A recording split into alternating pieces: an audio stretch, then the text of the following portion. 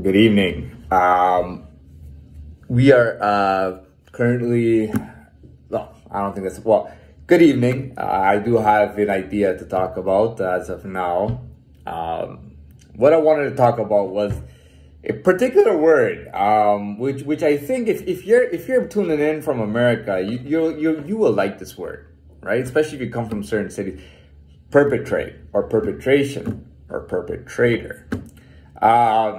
What does that mean, really?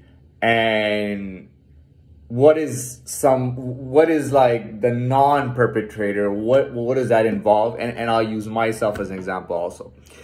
So perpetrating is I mean, if I was to give a good word as an example, it would be posing, right? Now, you have to have a reason to perpetrate. What is your reason to I'm thinking typically if you're going to perpetrate, it's to gain something, right? Get the right kind of attention, maybe get respect, maybe even help you in your business to make money. But I'm not going to get into that. I'm talking perpetration in like the, in the, I wouldn't say basic, but in one type of level. Because perpetration you can take to anywhere. I mean, it's a topic that will explode. It can be used in every single world. You know what I mean? And somebody will say, I know a perpetrator. That reminds me, or that gives me the thought, I know a perpetrator. And they can be in a totally different business or something. This can be used, but I'm going to use it in a specific world. First of all, we're going to use it in the sense that, you know, I don't like in the sense that typically it's meant to be used. All right, so let's talk about, when I said cities, I'm talking about, again, New York, Chicago, LA, maybe, yeah, I don't know, a little bit, I don't know. Let's just keep it to LA, Chicago, and New York, okay? Typically a perpetrator, here's a great example. So Eazy-E was supposed to be, he was part of NWA. He was a bit of their iconic gangster there. You know, he was the one who gave them the image, made them look cool to non-blacks, like the whites, and got them. And that was part of Dr. Dre's genius, by the way. He's a genius marketer and good when it comes to beats. So that credit goes to him.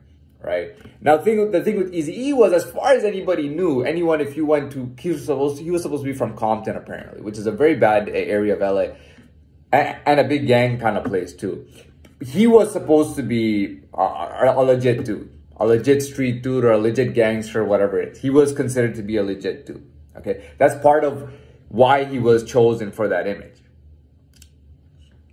All right. Now, he made a song called Real Compton City G's, or Real Mother Effin' G's, which was a diss to Dr. Dre and Snoop Dogg, claiming that they were using the image, they were perpetrating, so they were using that gangster image to sell their songs, which may be true or may not be true, I don't know, but that was the case, okay? But Snoop, I would consider him a legit rapper and everything. He actually hung out, he grew up with those guys, and he was a rapper. I don't think he was really into any kind of criminal activity, nothing big, but he used to hang around with those guys. But anyways, that gives you an example of what I mean, right? Perpetrating, you got to take it to LA. Okay, LA, they'll say, oh, a perpetrator is somebody who poses, right? He might dress up like a gangster. Now, in LA, you do not want to do that. If you go to LA and let's say you dress up as in the colors and you want to look like a certain gang, they at the very least they'll jump you and beat you up. At the very least, right? You might get killed because they might be like, you know, I don't know, but you might actually get killed for that, right? And that's how serious it is over there. Now, reflecting back to myself, I've never lived a gang lifestyle. I didn't grow up like in a gang. I was not gang affiliated at any point, ever really. Now, I was not a perpetrator, but I talked about this story in some of the last videos. Anyways, yeah, I wasn't really gang affiliated. Now, I'm going to talk about something. Okay, so the History Channel has some documentaries not some, they got a lot of documentaries when it comes to gangs and things like that, right? I'll tell you, and I'll be honest with you. I'll be totally honest with you. I relate to two particular documentaries. One of them is on the ARA. I think that was the Aryan Republic Army. And the other one is, I forgot what it was called, but it's about the gang life within the military.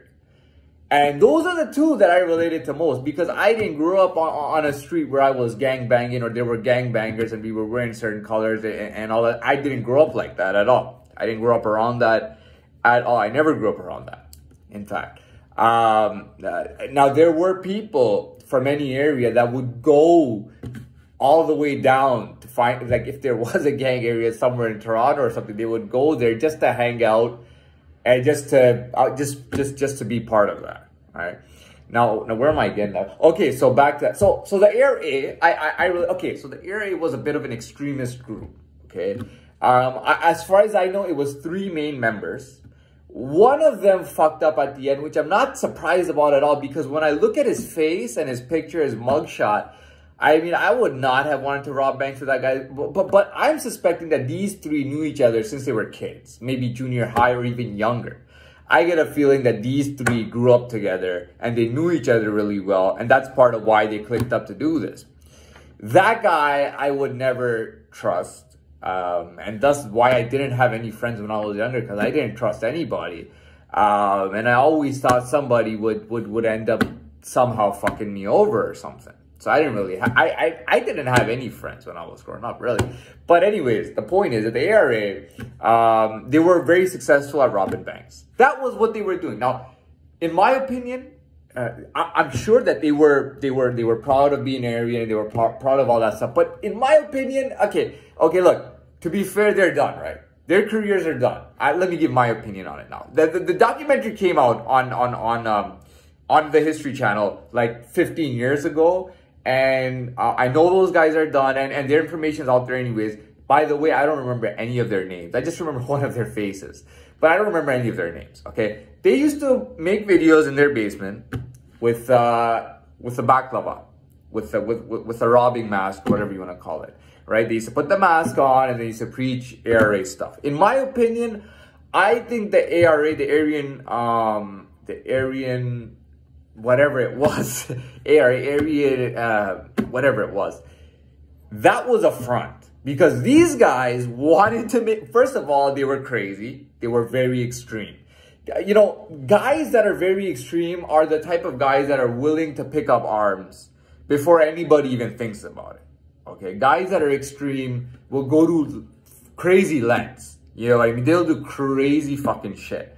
You know what I mean? They may be the biggest nerds as kids, and when they get older, they're just so extreme that they're ready to do almost anything. These guys were like that. The third guy, I feel, was kind of like the hang around that they were kind of pulling along with them and got to be with their group because they didn't want to be a duo maybe, and they felt better. And maybe he was equal friends with both of them, okay?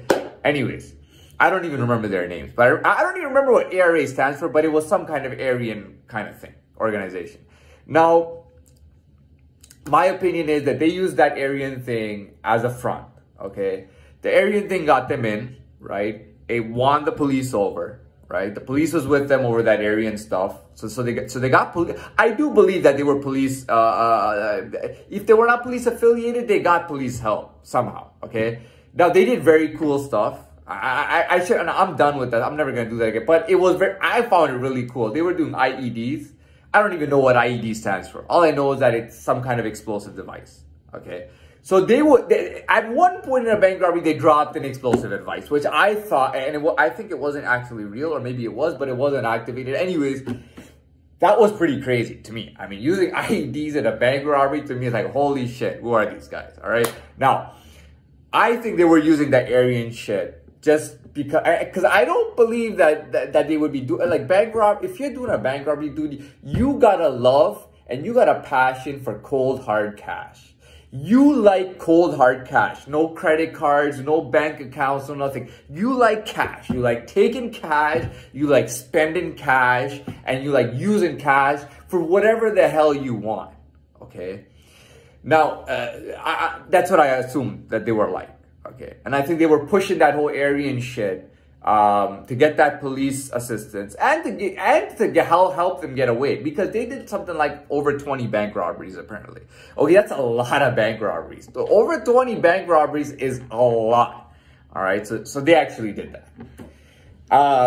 So that's the ARA. So obviously, I don't have to go into it. You can see I'm already related. I did that well. Anyways, okay, moving on. So they had the army thing. Now the army thing was about gangs in the army. Okay, there are gangs in the army. All right. I mean, I'm not even gonna go into detail, but there were pictures from one of the wars, that international wars that the U.S. fought, and in this foreign country where they used a different language and they knew nothing, some guys in the military would go around tagging American gang names and American gangs on concrete walls, okay? And then other guys from the military would go cross it out because they were from a rival gang and throw their gang up in foreign countries, which is absolutely crazy. Now, those are the two things I'm related to, because if I was ever to get in a gang, it would be through the military, because which I was trying to do. I was trying to get into the military, or at least a private security firm like Blackwater. I really wanted to get into Blackwater, okay? So either it was gonna be through military or it was gonna be through police, which kind of, and I've explained my situation. I've explained my situation. At the same time, I wouldn't be surprised if those two guys from the ARA had some contacts high up in the police, okay? I really think that they may have had contacts really high up in the police, kind of like I did when I robbed the bank. So going to that. For me, if I was now, I'm not a perpetrator, so I'm not gonna say, hey, dude, I was hanging flags off, bandanas off my pant pockets and wearing bandana. I wasn't doing any of that. I didn't do any of that at all. But if I were ever to get into that, it would only be through the military or through, it's kind of what those guys did. Now, why I respect what those guys did is because they did their own thing. You know, they took their minds and they created something for themselves. Okay, ARA, right? We're going to use that front.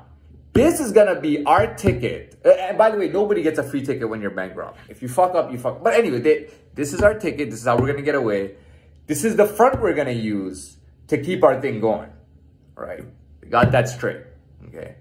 Now, they got that thing going. And what do they use it for? Because they want money, right? And what did they say? Well, according to them, because they were part of the ARA, they were using the money they made from the bank robberies to fund their association, which I do believe they probably did. But guess what? When you work, you know, it's a really tough game. I have to tell you one thing about it. It is not a career, a lifetime career. You cannot rob banks until you retire. You cannot do that. Some people have that in their mind. They go, well, I'm going to rob one bank, and I'm going to take the money, and I'm going to go have my fun, right?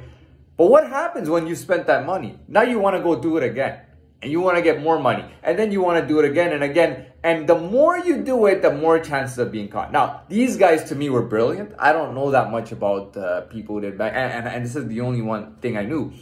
That was their main thing, and that was their way to earn money. Right? And you got to respect that. If you don't respect that, I don't know, man. I guess that's why you're a pussy. But anyways, going on. Now that's my, so I got the two things. Now, let me start the next video.